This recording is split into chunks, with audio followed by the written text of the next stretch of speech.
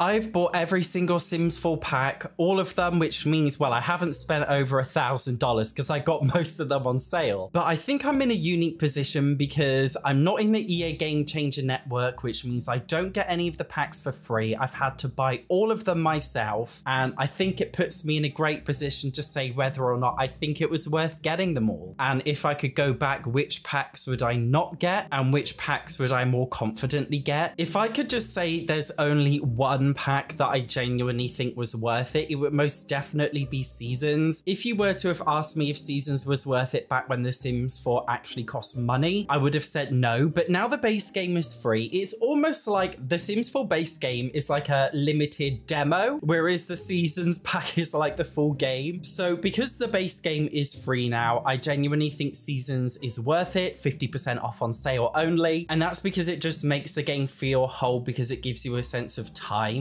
The latest Sims 4 base game 2.0 pack is Growing Together. People are saying Growing Together is the new base game, which in many ways I agree because it's basically a collection of base game features from The Sims 2 and The Sims 3. But will I say it's worth it? I think if you can afford all of the packs and you're very rich, yes. But if I could go back, I probably wouldn't have bought it. And the reason why is just because it really doesn't come with any gameplay. It comes with a lot of like text boxes, badges, UI changes, but it doesn't actually come with gameplay itself really. It's supposed to come with this social compatibility system where Sims now have chemistry with each other or they don't have chemistry, and on paper it's a really great idea, but the way that it's been implemented just feels a little bit annoying because the way The Sims 4 is set up, like how on earth are you supposed to know if your Sim gels with another Sim or not? Do I have to ask them what their likes and dislikes are, and then I have to double check them next to my likes and dislikes to see if we're compatible? It's just a little bit of a nightmare when you just want to casually make your Sims make new friends. I feel like most Simmers aren't looking for that extremely in-depth experience for relationships, and even if you are in for that, I just think the way that it's been implemented wasn't the best. Another popular expansion pack is High School Years. This one is like really popular. Dare I say High School Years is the worst expansion pack ever. That is a very bold thing of me to say.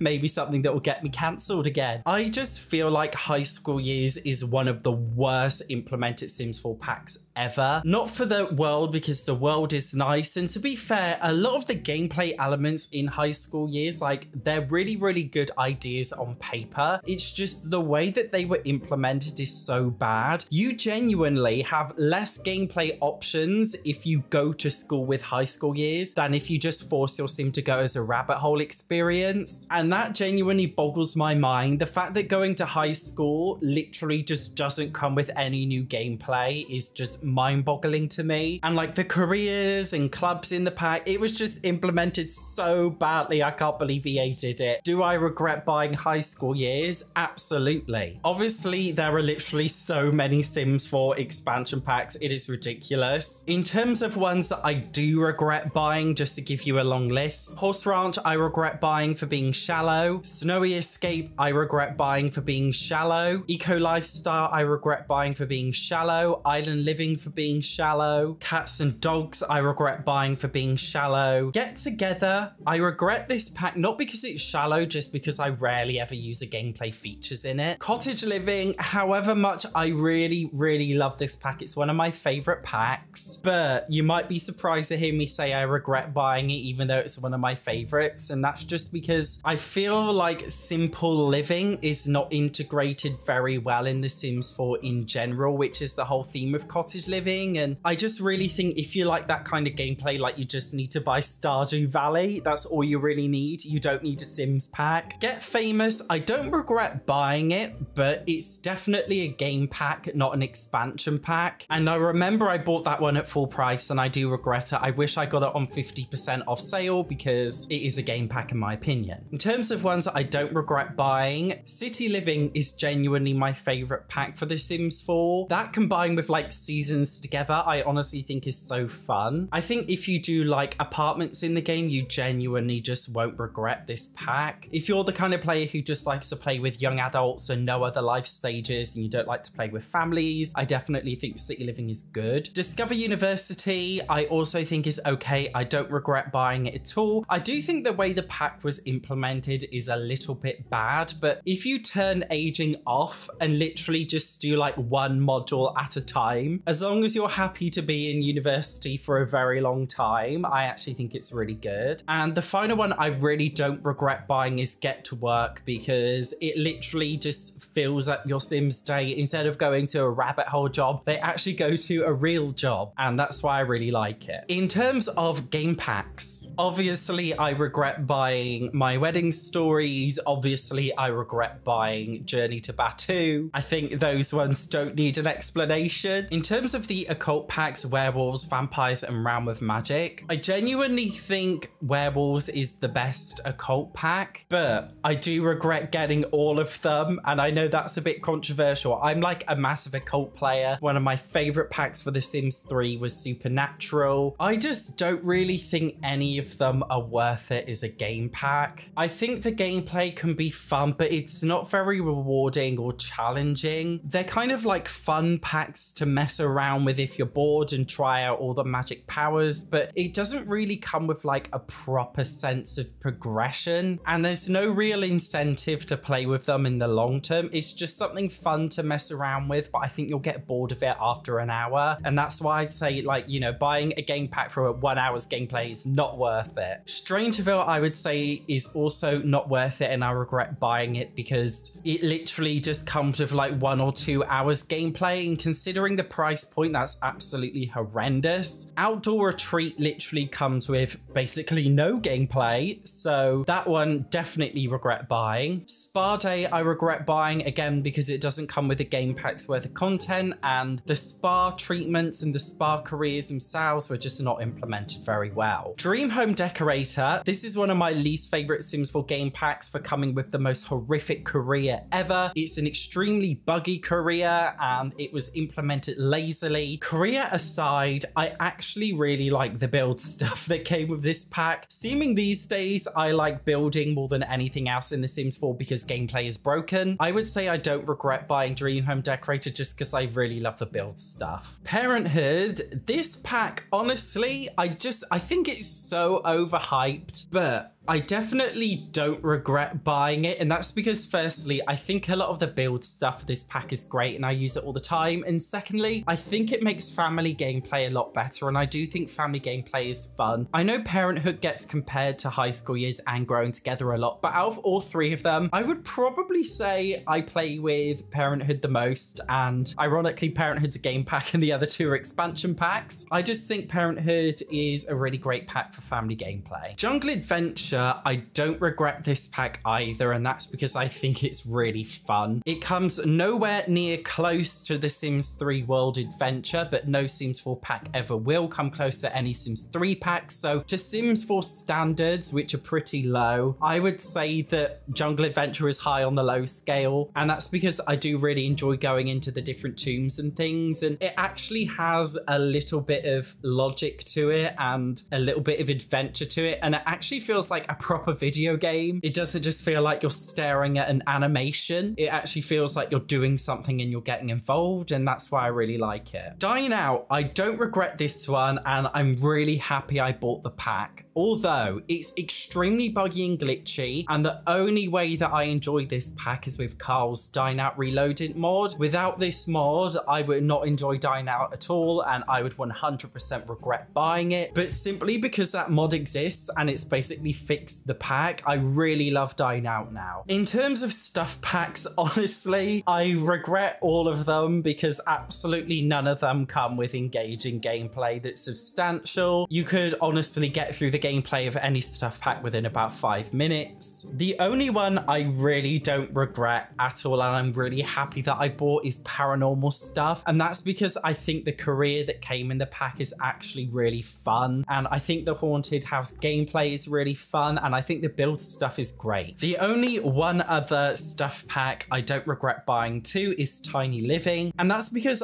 as I said, The Sims 4 is basically an aesthetic build simulator now. It's not a game anymore, and as a build simulator, I really enjoy the restrictions of building in a tiny home. Now, obviously, you can just build a tiny home without the pack, but I just like having the thing at the top left corner of the screen saying this is a tiny home. It does make a big difference to me, and I like working within restrictions. It actually adds some challenge to build mode, because build mode inherently doesn't really have much challenge in the game, and I just think it takes it to a whole new level. In terms of Sims 4 kits, this is gonna be like ridiculously controversial. I don't regret any of the kits. Okay, I regret all of the cast kits, every single cast kit, because I never use cast in The Sims 4. I don't really care. But all of the build kits, I genuinely love them all. The only one singular build kit I do regret is the cottage kitchen kit, or country kitchen kit, whatever it was called. This kit comes with such a tiny amount of stuff, and it's basically the same vibe as cottage living, so I don't really think it's worth it. Other than that kit and the cast kits, I don't regret any other Sims 4 kits. You might be thinking, Satch, do you not regret buying Bust the Dust? I actually didn't buy Bust the Dust. That's the one thing I don't have. That one is so horrific. I was like, I really don't want this in my game, so I'm not buying it. But out of everything else, I think they're okay for the kits. Now, I've bought a lot of Sims 4 packs that I say I don't regret buying, and it is unfortunate that The Sims 4 is a bit of a cash grabby expensive game, but I just wanted to give you my opinions on what I do and don't regret. On the contrary, if you just want to know which Sims 4 packs you should get if money is absolutely no object at all, then feel free to check this video out. Otherwise, thank you very much for watching. I will see you in the next one.